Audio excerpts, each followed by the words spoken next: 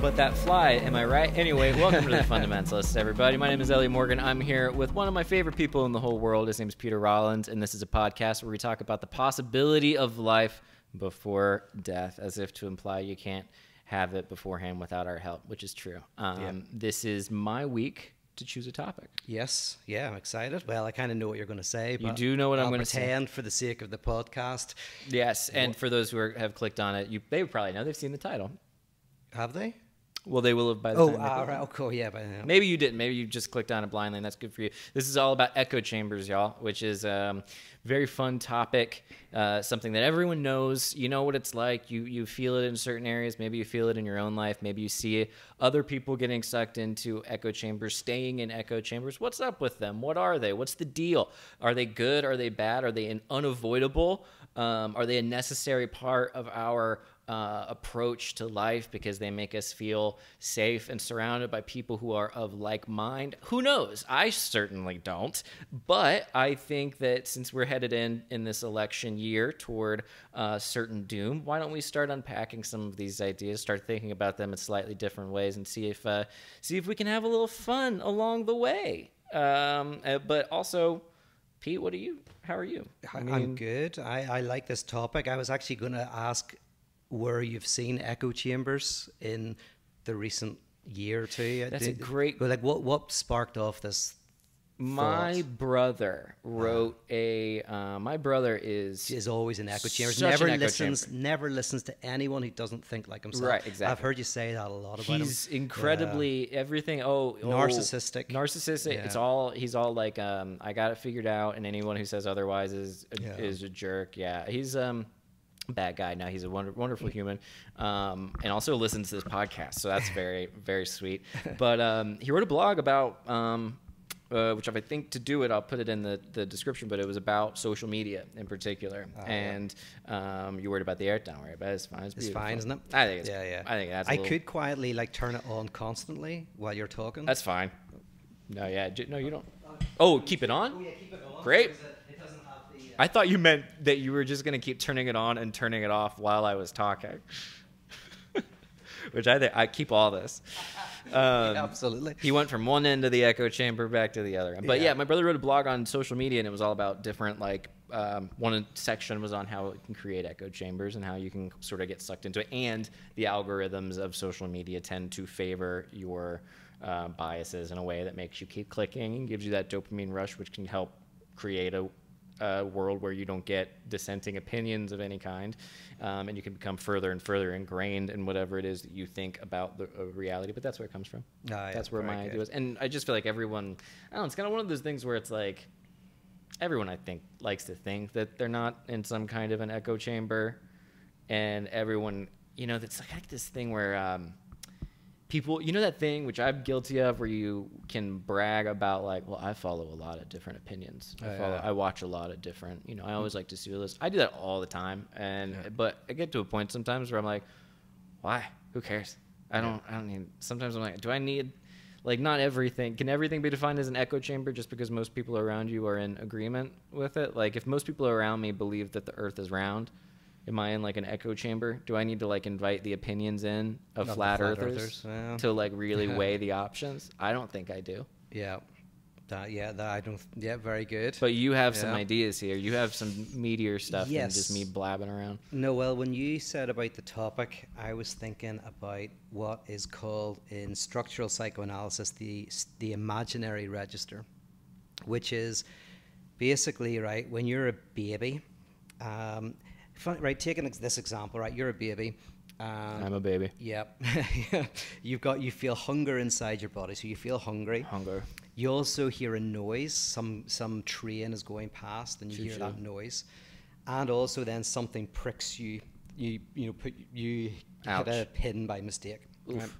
Now the difficulty is, you don't know which is inside and which is outside. Yeah. Right. When you're a baby, it all feels like it's kind of inside. You're goo. Right? Yeah, you're good. So, you don't know the noise is outside, but the hunger pains are inside, and the pin prick is outside. That's all it feels. And so you're just like, hunger makes me feel pain, which makes trains run. Yeah. You combine it all. It's all mangled. And even actually, whenever kids get a little bit older, there's a thing called transitivism, where you'll see if one kid hurts themselves, another kid will cry. Right? It's not even they're empathizing with the kid's pain, but they can't differentiate between inside and outside. So one kid falls, the other kid cries, right? And as we get older, we have empathy, but it's not the same. If you cut yourself, I'll laugh. You know, I don't cry or whatever. It's weird if it's the same. Yeah, definitely. It would be too close. If you hurt yourself and I started crying, or was like, take me to the hospital, I'd be like, although he's going through something. For people who suffer from psychotic symptoms, transitivism continues through their life, so they will feel like they will find it difficult to tell the difference between what's inside and outside. So that's a difficult symptom for. You know, it's funny you bring that up. I was trying to recall the differences in, would you call it post-structural theory of psychotic, neurotic, perverse, or like probably structural psychoanalytic. Okay, that's not gonna stick. That's not gonna, I've already forgotten what you just said, but I was trying to remember the perverse, neurotic, psychotic delineations, and you have been very kind in explaining this to me.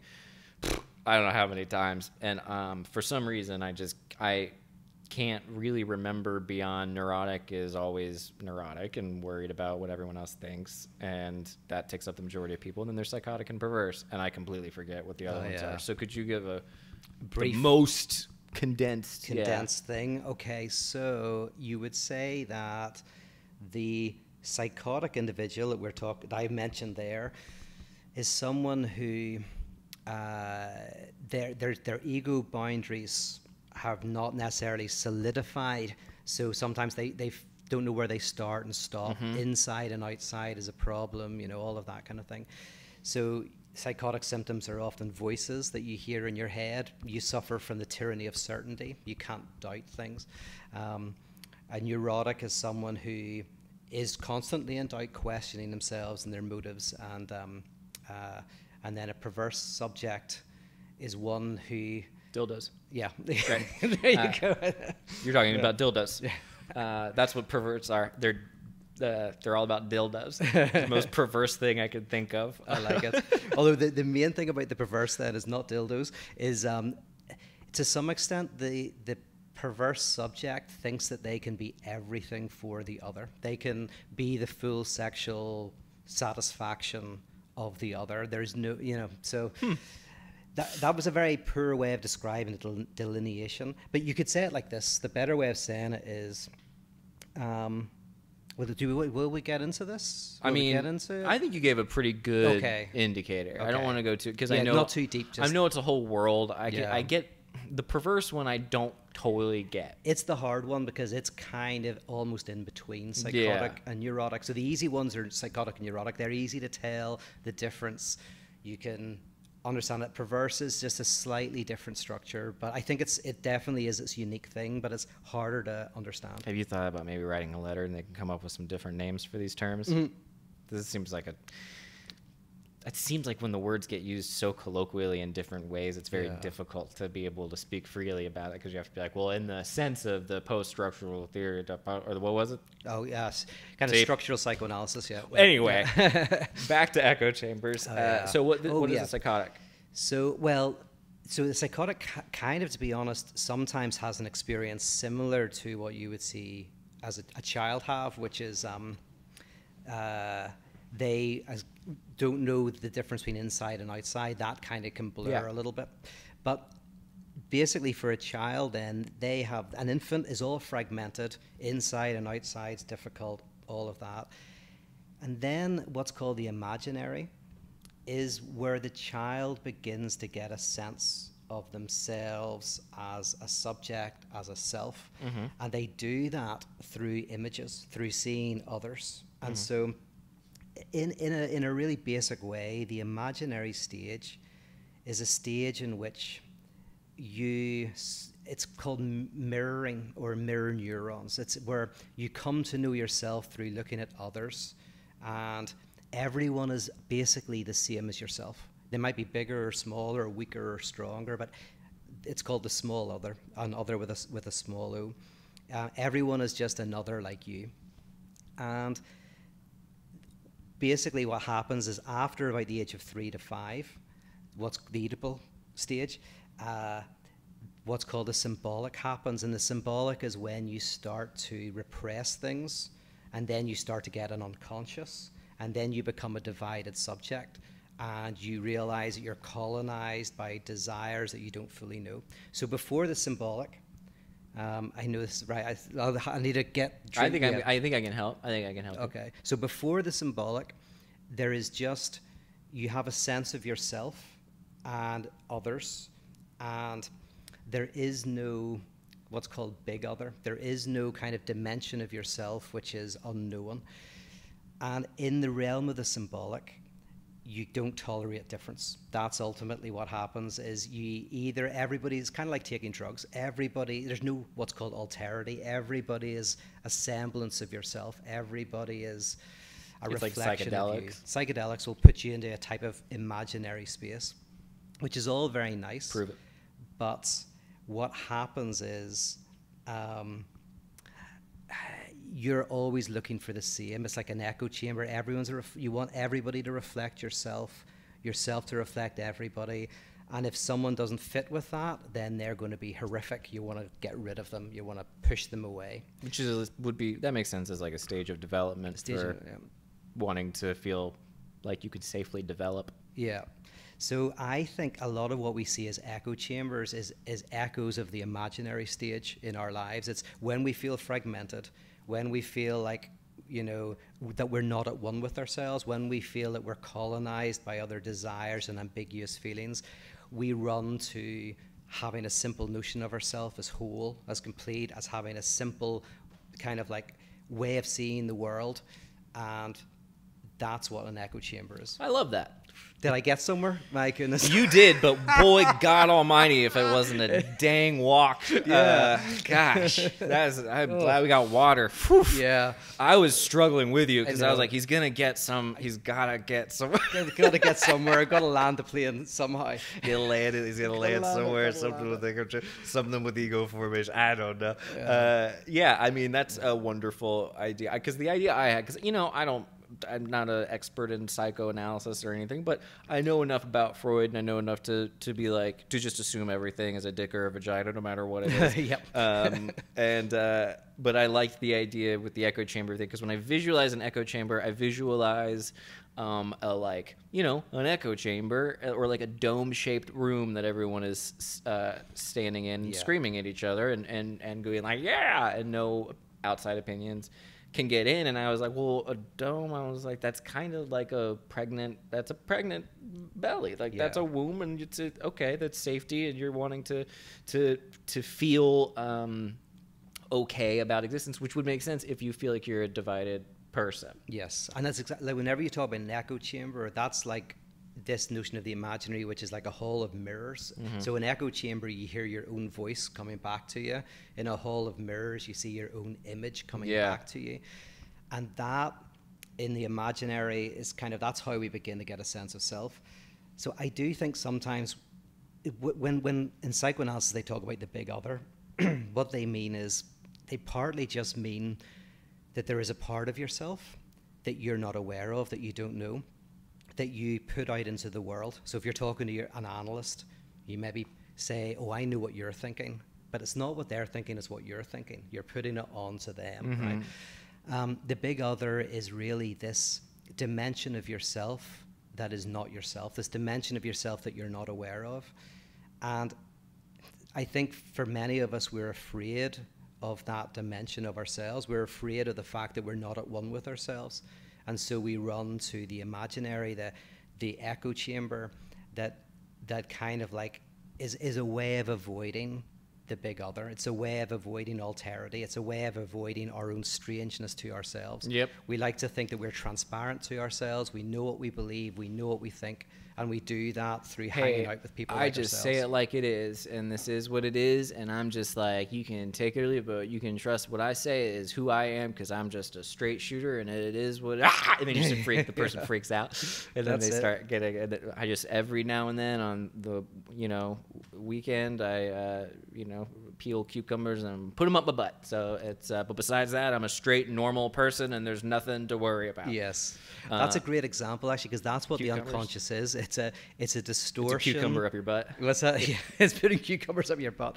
It's a distortion in your life, like this weird distortion. Like everything's normal, but something in your life just kind of weirdly distorts the image you have of yourself. Well, especially because you're like, I think I tend to get along, quote unquote, with most people. But man, when you see someone who's annoying and they really get to you, but you're aware, on the other hand, that other people are more annoying and they don't get to you, that's the fun part. Where it's like, oh, there is something going on where something in me hates this person. Yes. And I don't like to talk about. What do you think was going on with all these? I'm going to throw out a fun word I learned recently. Okay. Oh. Dementia precox.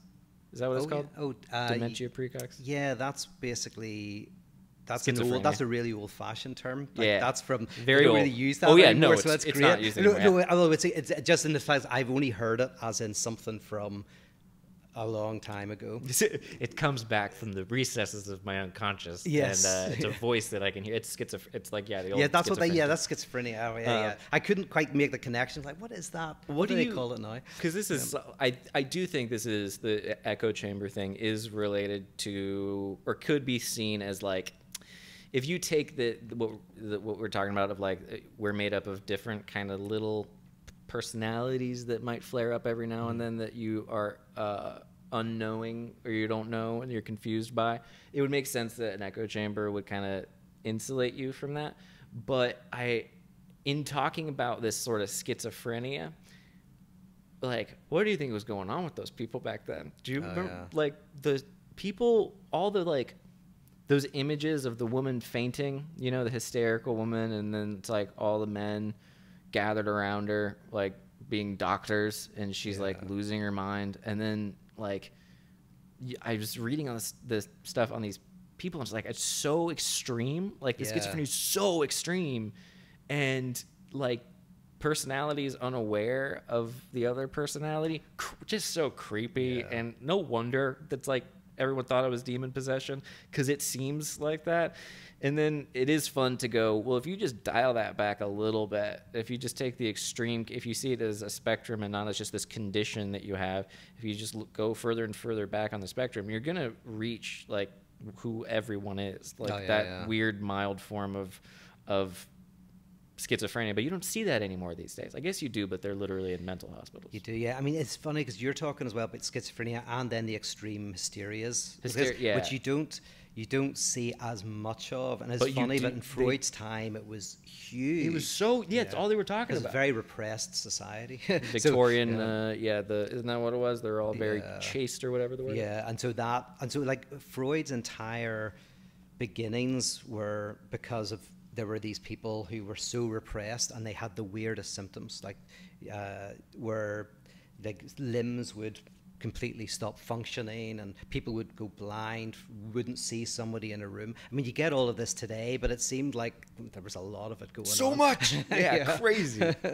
Now we just put everything on different social media platforms. That's our way of having different voices. It's like, I'm having fun on vacation, here's my Instagram. I'm angry about politics, here's my tweet. And I just funnel all my schizophrenics into different... I mean, it probably helps that people can express themselves more, which they do too much sometimes, but it's probably healthier to shout at somebody on Twitter than the idea, like the initial insight of psychoanalysis with the first patient, Anna O, was that if you don't talk about shit, that stuff's going to find a way to explode. And so even just being able to speak about your angers and frustrations can be curative. Isn't that wonderful? Yeah. Is there like, so when it comes to the idea of an echo chamber, to use it as loosely as possible, do you feel like in order to learn everything there is about a worldview or whatever the echo chamber is, do you think it's good to enter into that with people to well, I guess you can't truly enter into it if you're not believing it, I guess. But like, you know what I mean? Like going to the source of what everyone is shouting when they're all shouting the same things at each other, to try to get a feel for what these people are actually standing for. Do you think there's value in that? Or do you think it's like best to avoid anything like that and do your own thing and keep your head on the ground. So feet on the ground, I guess. So you're saying, like, say it again? I think like, is there value in being like, I'm going to submerge myself in a echo chamber, quote unquote echo chamber, in order to like get a feel, really understand? It's like when I watch Fox News or MSNBC. Yeah. And I'm like, I'm going to understand what these people, I'm going to listen to this podcast and really get kind of what they're saying. One, is it effective? You know, does it work? Can you ever really get a feel for it if you're not like lock, stock, and barrel into something? And then two, is it even, who cares? Do you need to do it? Who cares? Yeah.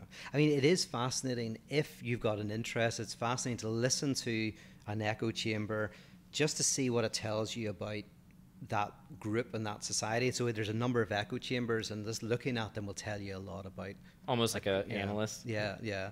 But the big thing for me is, if this is right, so in a terrible way, I was trying to explain the movement from the imaginary to the symbolic, but this is where it makes sense, is if it's true that we start off kind of by getting a sense of ourselves through interacting with others, and we then move into the symbolic, where we start to repress things, and then we create the big other, the unconscious. Then we are afraid of that side of ourselves. If that's all true, that means that people enter into echo chambers, not because they're scared of the otherness of the other. They're scared of the otherness of themselves. Oh, here we go. Right. So, yeah, it means that the most terrifying thing is when I encounter somebody who has different beliefs, it's not that they have different beliefs. That's not the threat. The threat is, if I see myself through their eyes, I will see that my beliefs are weird, and I'll see that I'm not at one with myself. So what I do is I surround myself with an echo chamber, not because I'm terrified of what someone else thinks, but I'm actually terrified of encountering my own ambivalence, my own mixed feelings and beliefs, the repressed parts of myself. And if that's the case, then we're misunderstanding when we think that, in a debate, right, well, basically, you've got the standard notion of a debate is, I'm trying to convince you and you're trying to convince me. But a better type of debate is, I'm listening to you because you're going to help me see elements of myself that I can't see. By talking to you, I'm going to see weaknesses in my own position, and I'm going to see ambivalences in my own community, and vice versa. If you listen to me, because say I'm a Democrat, I think Democrats are great. I can't understand why you'd be a Republican. But then if I listen to you and I see myself through your eyes, I see things in the Democratic Party that I haven't noticed. And I'm like, oh yeah, maybe we are a bit like that sometimes. So that for me is the ultimate threat that echo chambers are designed to protect us from. It's designed to protect us from the otherness that we are to ourselves. The call is coming from inside the house. Yeah. You're inside the echo chamber to protect yourself, not from the outside opinion, but from the opinion that's already in the echo chamber. Yeah. It just hasn't made itself known yet. Ooh, fun. Yeah. That's why it's so obvious to people outside an echo chamber that people engage in the return of the repressed. So you'll see groups that say one thing, but you see the explosion of the opposite. They talk about love, and yet there's a profound hatred of the other. Or they talk about humility, and yet there's a profound certainty, or whatever it is. And the group's completely blind to it. They don't see it. But if you're outside the community, you can kind of see the hypocrisy. Yeah. And the great philosopher Ben Folds, who said, see that asshole with a peace sign on his license plate giving me the finger and running me out of his lane. Oh, nice. That's nice. Yeah, that's good. That's a good example. Love Ben. Love him. I see it. I've got friends on Twitter, and they'll literally go at it, like so vitriolically attack others. And then there'll be a tweet about how we all have to love each other. And what's hilarious is literally it can be the next tweet. Pete, it's because your friends are insane. Yeah, that's true. I've met many Present of them. Company I am among them. Yeah. No, I think I've seen. Yeah, the people I think I maybe know that you're referencing or would agree with. Yeah, it's remarkable. But I also am like, I get weirdly jealous of it. I get like, I'm impressed by people who just let it all hang out on social media and are like, I think this, and I'm there, and now it's my brother sent a video of my nephew laughing and giggling, and then kind of go like he was doing a funny voice with my nephew, and he's just making all these really cute faces, smiling, and then he's surprised and he's curious and he's like going through the whole motions, and which, by the way, is the imaginary. That's the exact image of mimetic desire and mirror neurons. Is the child mimics what you do. Yeah, I was watching. There was on I think it was like the front page of Reddit or some video where they were showing an experiment of a woman in front of a baby, and she does the smiling. You told me about this, and then doesn't smile. Yeah, and and then she turns around and she just stops and she starts blanking at or staring at the baby blankly, and it takes like a minute, and then the baby's just like, and then the baby just starts losing Freaks it, and out, all it took was him just staring. It's crazy. Yeah. But it was like that. Yeah, it was like seeing that in real time, and it was really cool. But I was like, the faces that he's making. That's what I look like when I go through Twitter, when I read Twitter. Like, I'll be like, and it's because it's so much shouting and so many voices, and sometimes it'll be the same person's Twitter feed, the same person going, here's a joke, here's this, here's something you should feel bad about, and it's like, I don't know. I feel like it's cool that people can do that. It's also very exhausting for all of us to read, and I've had to, this is not the topic we're talking about. This is really probably, even talking about echo chambers is my way of trying to be like, so we should delete all of our social media accounts, right? That's kind of what I'm getting at. Yeah, but you're hitting on exactly the issue with, you see the dividedness of somebody on their social media. You see that they're at war with themselves. You see that there's unconscious explosions. But of course, that person themselves isn't aware of it. Yeah. Right? That's the point. Is that they? So that's the threat. That's basically what I think. And my worry is that there is a failure of the symbolic in our society. In Western society, there's a failure of the symbolic, and the failure of the symbolic means that. You're not going to believe this, Pete. I agree. Oh, nice. Yeah. Oh, good. That's good. I think it might be the biggest problem of our time, but go ahead. Okay. Well, yeah, I actually think we might be headed towards certain doom as a result of losing the symbolic. Okay. Because if there's a failure of the symbolic at a social level, then that means that we tend towards the imaginary, which is a battle of all against all. It's we want to surround ourselves with the same. We want to abolish the other, get rid of the other. We can't tolerate the otherness of ourselves. We can't tolerate ambiguity. And without being able to tolerate ambiguity, you can't really have dialogue and discourse. Mm-hmm. It basically ends up in war.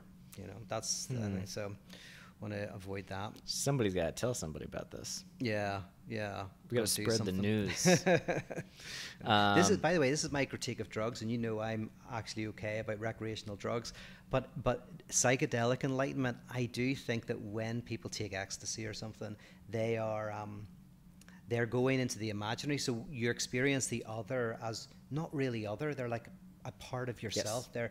So all alterity is drained out of existence, with the exception of if someone comes in who's completely outside of that experience, and then you might see like a bad trip.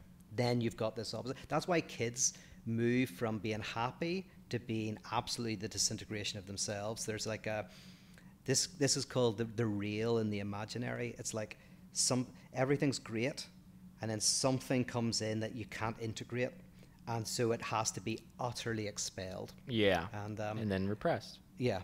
Well, yeah, repression is kind of the good thing. This is actually weirdly the kids not repressing. They're not able to take. So it's almost like a kid thinks there's a monster under the bed because they haven't been able to yet realize the monster's in them. They haven't been able to, so they expel it out into the world.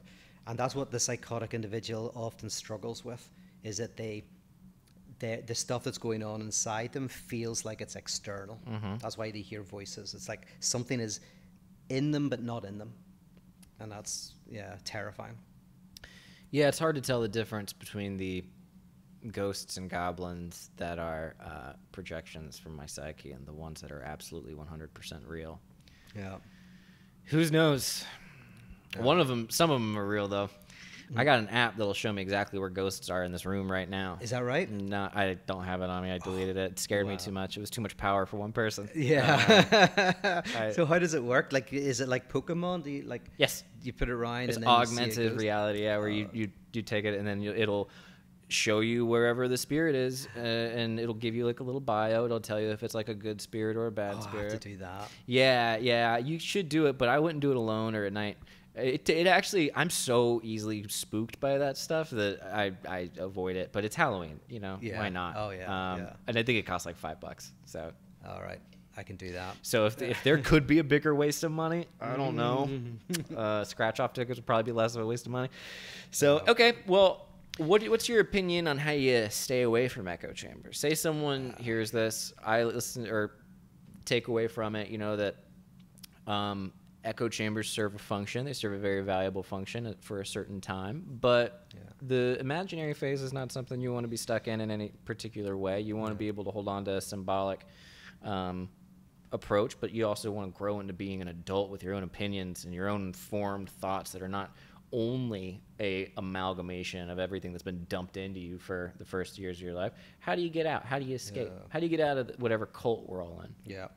Well, I think for like most of us, it's the key to realizing that we're in echo chambers sometimes because we're afraid of our own unconscious. We're afraid of the other that's within ourselves. So as soon as you start, for example, if someone like believes very strongly that the other side is evil, right? Bad, wrong, whatever. That's fine and easy to maintain. But it's a bit more scary when you go, maybe I'm projecting out onto that other side something that's within me, something of my childhood, something of my past, and that the echo chamber isn't protecting me from the external other, it's protecting me from the internal other, the alien from inner space, not the alien from outer space, the alien from inner space. I think if people have a community and space where they can genuinely open themselves up to that thought and unpick it, then you'll find yourself less drawn to echo chambers, needing them less, more open to the other, more open to argumentation, et cetera, et cetera. So for me, it's not like, it's not simply kind of like I'm going to throw myself into hearing other people, or maybe I'm scared of the other, maybe I should be less scared of the other. It's deeper than that. You're scared of something inside yourself. Because there's stuff in there. Isn't that the weirdest thing? Yeah. There's just stuff. Yeah. We got all this stuff rolling around in our brains that we're unaware of that is driving the car, and it is so silly. I know. And only the truth hurts. So there's a French saying about this where if I attack you, if I say something nasty to you, I get it. But you're right. Whatever it is, you're right. What's that? I just go, you're right. Yeah. Well, because if it washes off your back, then there's nothing inside you that's connected with it.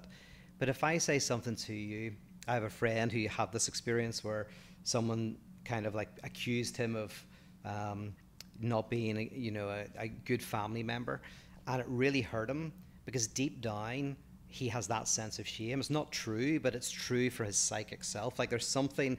So whenever someone attacks you and what they say really digs at you, it's likely that that's because it's touching with some repressed element of yourself that believes that repressed element of yourself that kind of connects with that insult. Because say if you get insulted, if someone insults me and says you're going to go to hell, right? It doesn't mean anything to me because I don't have a worldview where that is significant. But if someone says to me you're a racist or something like that, that could have a deep impact. Or you're whatever, like there's words that, or for the opposite, it could, for someone who's religious, if you say to someone, I think you're going to go to hell, that really hits because it connects with some part of themselves. That's my go-to for everyone. I think, hey, you think you're going to go to hell? I think you're going to go to hell. Yeah. So I go like, whatever it is that really you hate when you hear if someone slags you off, again, it's like, oh, maybe I should analyze whether there's a repressed part of myself that connects with that I'm trying to hide from. Well, no, thank you. Yeah. I'm fine the way I am. Yeah, just push it all down. Yeah. Thank you for this. We're good on this talk about echo chambers, Pete. I'm pretty solid in my opinion on echo chambers, and I don't need you giving me all your little smart gobbledygook. I'm trying to think of the thing that I get most offended by. Yeah, what gets to you? There's things. So many things. All right. No, it's usually something like, you think you're so smart, you think you're so that usually does that. Makes me, or you're an asshole. If I get like you're an asshole, like you're an actual asshole. And you get that a lot. You know, you'd think I do, because I'm always like, I guess people I just assume everyone thinks I'm an asshole. But then if I do ever hear it or read something like that, then you know, failure, people attacking failure, or like merits, which at this point it's not so much, but in the past people will come at me for failure or hoping for my failure, which is a thing that has happened, which is kind of funny. But it is funny there's people out there that are like, this guy gotta go down. But stuff like that, I think, yeah, and I can pretty quickly, I think, be like, yeah, that probably is true. Like, there's always that thing in me that's like, of course I wish I was more successful. Of course I want to be perceived as a likable person, and I can be an asshole. So yeah. Whereas other things that people will say will just make no impact on you or me or someone else. You wouldn't believe the amount. That's the funny thing. Yeah, the amount of things that don't rile me. I mean, there's the word trigger, which is useful in the sense of like, 99 things won't trigger you, but there'll be something that if that person just says that one thing, it just bugs the head out of you. And that's usually a sign that, as I say, not that there's just some element of you that resonates with that. Like there's some unconscious bit of yourself. Yeah. So that's what I think the imaginary. That's why people flee to the imaginary. It's a fleeing from the unconscious. Like that's just that we're not masters of our own home. It's funny too, because even the creation or the inclusion of an echo chamber is like, if you create an echo chamber for yourself, if I may just go off the rails here, and you can correct me wherever I'm wrong here, it's like you are kind of coping with your repression by some form of maybe intellectualization, I guess, which is the term where you talk about how you convince yourself using words and logic that you're right about everything. I mean, all of it is truly a defense mechanism, but you're metaphorically, I know we're talking about a metaphorical echo chamber, but an echo chamber is around you. So metaphorically, it's external.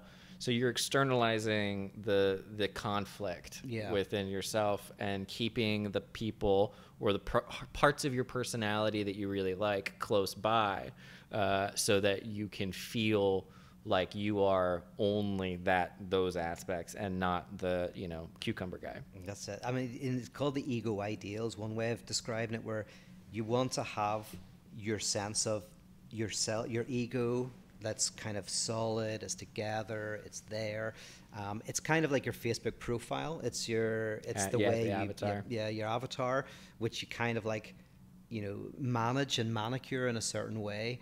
But we all do it. This is my Facebook profile and yours. Like we manicure ourselves in a certain way to protect us from, which, by the way, which is great. You couldn't live always kind of confronting the otherness of yourself. That you couldn't live. That would be too much. Too exhausting. Yeah, too exhausting. But you do need a space in your life where you can do that. Yeah. You need like little spaces in your life where you're able to kind of like delve into that space. Seems very, you can get real inflated if you make it all about like, I'm going to find, because it almost implies that if you're like, all right, I like certain echo chambers, I like to hang out in this forum because it reinforces, who I think I am or who I want to be or who I want to portray myself as.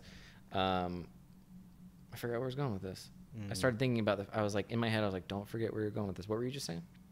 The ego ideal, the kind of manicured version of yourself. Is that what I was saying? Yeah. I don't know.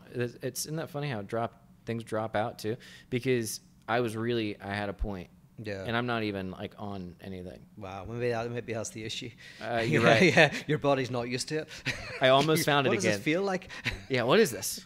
Why am I aware of it? I was like, oh, I'm painfully aware of what I'm saying right now. Yeah, I can't remember what it was. Well, I also feel like I threw this off because, right, we're talking about echo chambers, which means we're talking about how we like to surround ourselves with people who think like us, kind of like... Said two dudes in an apartment who talk about the same thing all the time. Exactly. There you go. Yeah. So this is our echo chamber, or the imaginary. So I connected that with the imaginary and go like, was that a long shot? But no, I think it works. I think it works because but then the idea of the symbolic. Yeah, I think that if we think like this, then we can say that one of the major dangers that we're facing today is that we are unable to tolerate a certain ambivalence and certain fracturedness within ourselves. And that's to do with a failure of the symbolic. I guess that's what I'm trying to say. We're going to have to do way more conversations on this whole symbolic thing. Yeah.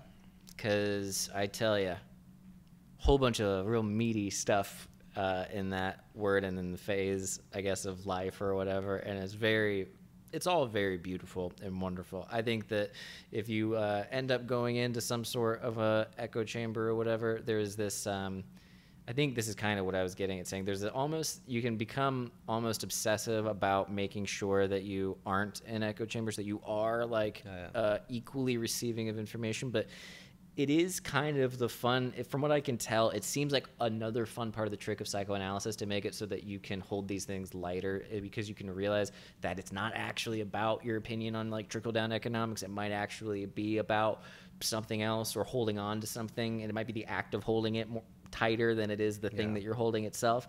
And so I think there's almost a sense of superiority that you can slip into with a lot of these things, where it's like, well, I watch a lot of like different stories. It's like you're still proving something. You're still presenting an image of being well informed, rather than presenting an image of having one solid opinion that is surrounded by an echo chamber. Yeah. Like an example that you brought up at the beginning is very good. You talked about the flat Earth, right? Now the problem is not that people don't surround themselves with different stuff. As you say, that can be its own defense mechanism. The issue is, why do you not surround yourself with certain people? So I don't surround myself with flat earthers because I'm completely indifferent to it. Like if I met someone who was a flat earther, it would have no libidinal investment. Oh. I'd find it interesting. Actually, I would sit down, but it would have no impact. I would be like a kid at Christmas. I would lose my mind. But you wouldn't be offended that they would call you a glober. You'd go, oh, you're a glober or whatever. I'd eat it up. You'd eat it up. But I'd have it for every meal for the next week. I'd put it as leftovers. It'd be beautiful. Yeah. But no negative impact. And even flat. I should even do something even more mundane. But let's do flat Earth. Is that? So it has no attachment. Anti-vaxxer. Although, anti-vax, that's similar. It probably doesn't, I mean, you might be against it, but you're not like... Q. What's that? I can go down the list. Q. Oh, yeah, you know them all. You're members of all of these. Yeah. No, I can show you the Facebook pages. But the difference is, if I don't hang out with someone, say don't hang out with Republicans, that's a different not hanging out. Right, there's a not hanging out with flat earthers, and there's a not hanging out with Republicans. And if one is, it's like the difference between not talking to your partner and not talking to your partner, right? Yeah, you know what? Go ahead. Okay. Oh, just to finish that, or jump in. No, go for it. There's the not talking to your partner is like, oh, we've got nothing to say right now. We're just not talking. It doesn't mean anything. But that like silence that you kind of go, shit, there's stuff where we need to talk about. Yeah. They're two different negations, two different absences.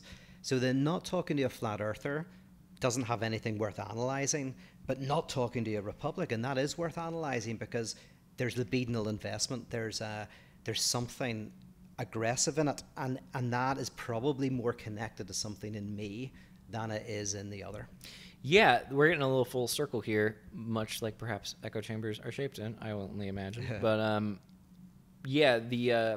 there was this tweet from the Tweet of God account, which I enjoy, and it was God tweeting, and it said, the Bible, Jesus said to love your enemies, but also Jesus said a bunch of crazy shit. It was very funny, and I was like, that's solid, that's good.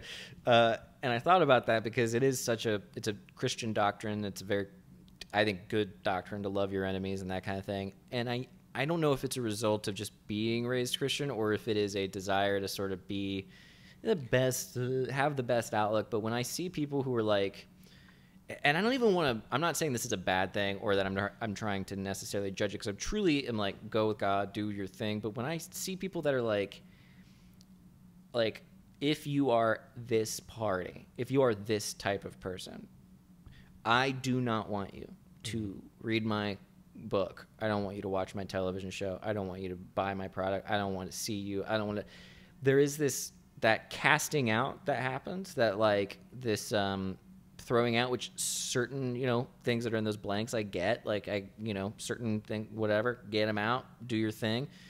But it does suck. It does seem like a lot of people right now are creating their own echo chambers, or at least creating their own circle, banishing the thing that they really. And I'm like, I get it on one hand, because I kind of feel sometimes when I read it, depending on the mood and depending on whatever, I'll be like, you're telling them, because sometimes people are rude online, and you have a right, if it's your account, you have a right to not want certain people to follow you or certain people to engage with your stuff. I got no problem with that. Whatever, do your thing.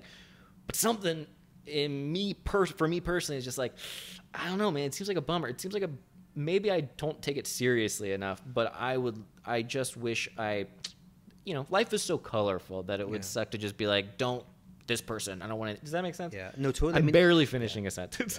No, I mean, this is the problem with, in philosophy, they call it alterity, but it's the inability to tolerate alterity, and alterity means true otherness, something that is completely other.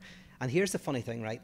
Like, you're talking, if you come to Northern Ireland, you would find this weird thing. I'm going to come to Northern Ireland. You have to come to Northern Ireland, right? But during the Troubles, you would have found it very bizarre that Protestants and Catholics were at each other's throats sometimes. And you would have found it very weird that loyalists and nationalists were in this conflict. You would have been, you would have gone, this is bad, this isn't good, but you wouldn't have felt any aggression.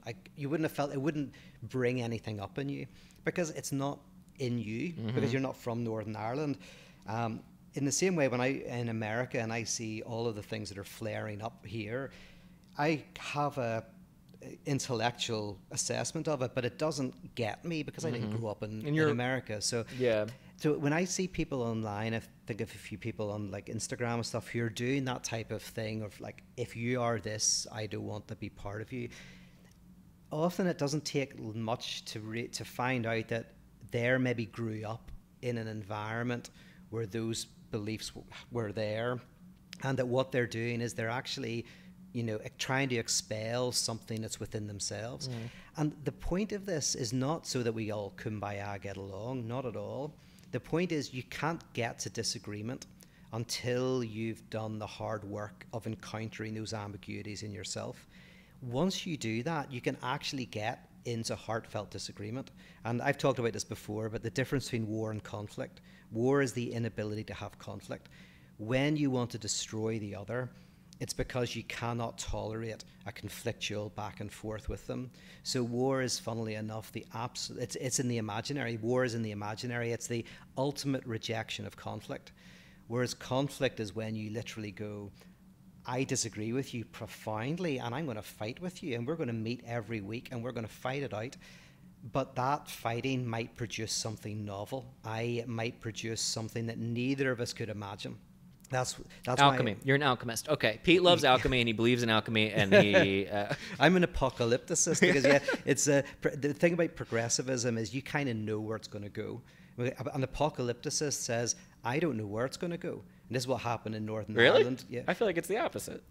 No, so if you're a progressive... The apocalypse is just like, I know where it's going. It's going down. Well, yes, a world is going to end and a new world is coming, but the apocalypticist is kind of just knows the world's ending. So politically, if you're an apocalypticist, you're like, all I know is if we engage in ongoing conflict and discussion, this old world of conflict will die and a new world will arise. We don't know what it is. Whereas a progressive knows where the world's going. So if I'm a progressive, I like you and I can love you, but in a patronizing way, because ultimately I know where the future's going. We're all traveling toward a utopia that will... Yeah, and it's all painted in a particular way. But in Northern Ireland, it's painted in a very particular way. You know what that utopia is.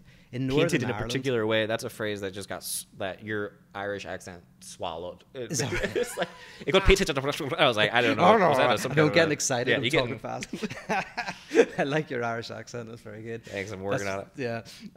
In Northern Ireland, we got to a point where nobody knew what the future could be because we all disagreed. But we all have to sit in the room together. Catholics, Protestants, Unionists, Nationalists, and all come together. And they created what was called the Good Friday Agreement, because it was agreed on Good Friday. And Good Friday, interestingly, is where God dies. So it's the Good Friday symbolically is where the infinite and the finite collapse, right? So that it's an absolute contradiction. God isn't supposed to die. Deicide. So, yeah, exactly. So which is an ultimate contradiction.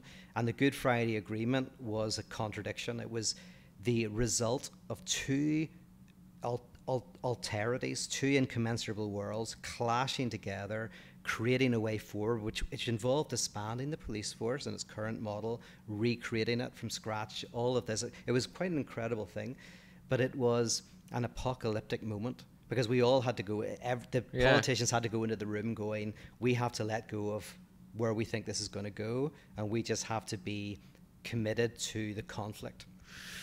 There's some kind of lesson to take from that, but I'm not interested in diving into it. Do you think maybe they had that agreement ready to go on Thursday, but they were like, let's wait a day? Let's wait a day. Yeah.